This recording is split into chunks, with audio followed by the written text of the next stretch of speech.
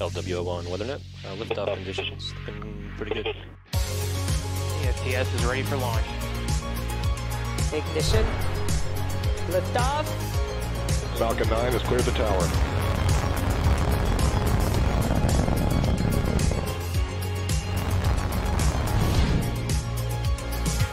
Ten, 9, 8, Side booster ignition. 6, 5, 4, 3, 2, 1.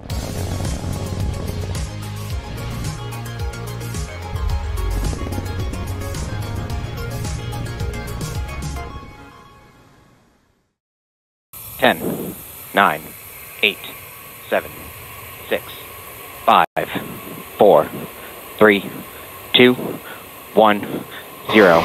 Ignition. Falcon 9 with the DART mission on the way for humanity's first ever planetary defense test mission. Vehicles pitching downrange.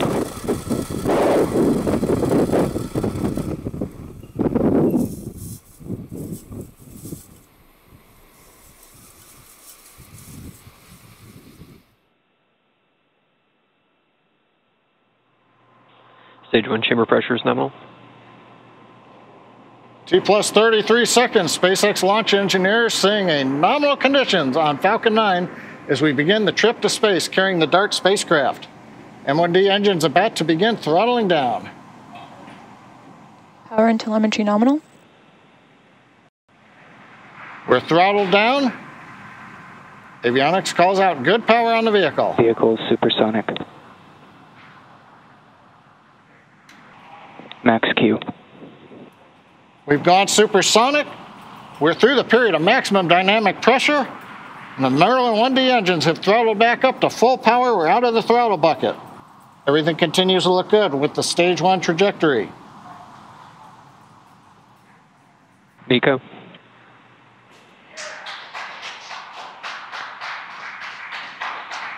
Stage separation confirmed. INVEC ignition. We've got successful stage separation. Second stage engine ignition now at full power on the Merlin engine. Next event coming up is going to be payload fairing jettison. Getting ready now. There's Fairing the view separation confirmed. of the fairing. And we've got deployment of the payload fairing and now the DART spacecraft exposed to the vacuum of outer space.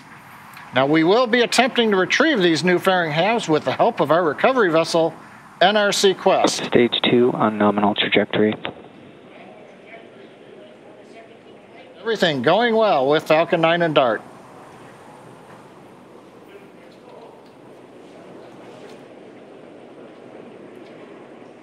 What you're looking at on your screen is a live view of that MVAC engine on our second stage, burning bright. We are currently in the first of 2 planned MVAC burns for spacecraft deployment today. Now coming up in just a little over a minute will be SECO 1. That is second stage engine cutoff 1. Again, there's 2 burns for the MVAC engine on the second stage, so we are in the first burn. Expected loss of signal code. INVEC shutdown. At T plus 6 minutes and 40 seconds, you should see on your screen, hopefully we'll get some live views of the first stage entry burn. And that entry burn will last about 30 seconds. Now for the entry burn, we do relight the center E9 engine, and then partway through we relight the E1 and E5 engines, so that we have 3 total M1D engines helping to slow the vehicle down as it passes back into the Earth's atmosphere. And we are just about 30 seconds away from that entry burn on first stage.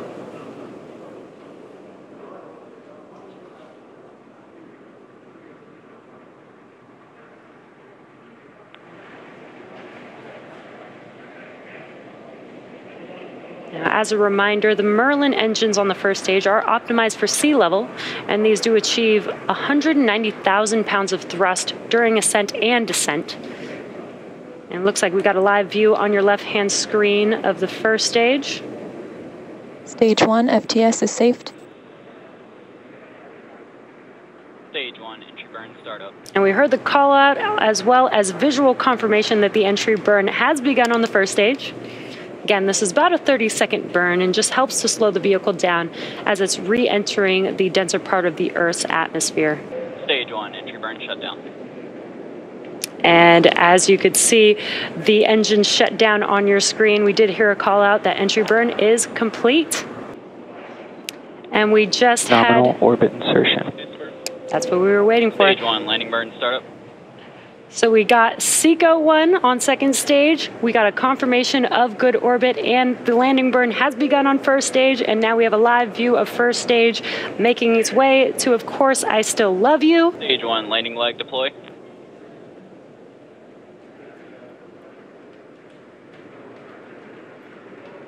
And we had some incredible views. Now we're just waiting for some confirmation of that first stage landing here in a second. As we have a live view of second stage currently with the engine cut off as it's coasting towards its targeted orbit.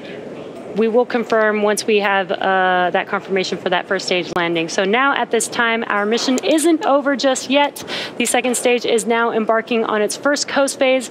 Coasting in this orbit will last about 20 minutes, and we will light that MVAC engine for a second time shortly after T plus 28 minutes and 38 seconds. So we'll see you back here at T plus 28 minutes. Welcome back to the webcast of the Falcon 9 mission carrying the DART spacecraft for NASA. And coming back with some great news, as you can see on your screen, that we didn't get a live view of touchdown. We confirm a successful stage 1 landing. The second stage completed its first burn, placing them in the desired orbit.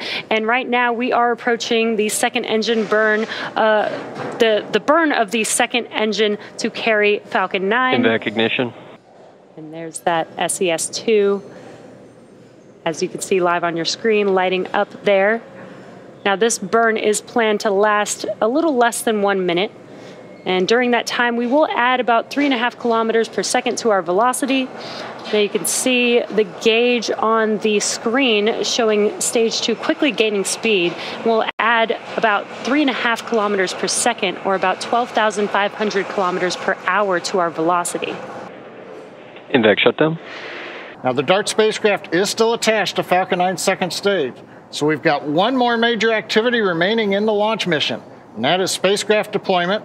It's timed to occur at about T plus 55 minutes and 42 seconds for the DART spacecraft deployment. Acquisition of signal, goodbye. Welcome back to our launch coverage of the DART mission for NASA, and that is deployment of the DART spacecraft from the Falcon 9 second stage, due to happen in about 10 seconds from now. The view you see from the second stage camera is the DART spacecraft. We're going to listen to hear the call out and watch for DART separation. DART separation confirmed. And to those watching, you're witnessing a successful deployment of the DART spacecraft. Those are some incredible views there. Now, one quick clarification. This is actually the 95th recovery of a Falcon first stage, which is the 88th for a Falcon 9. And with successful payload deploy, that brings our webcast to a close. For continuing coverage of the NASA mission, head on over to nasa.gov/live or check them out on their social channels. Thank you to NASA for entrusting us with the DART mission, as well as the range for their support. And of course, thank you to all of our viewers. We hope that you enjoyed the webcast this evening, and we'll see you again soon.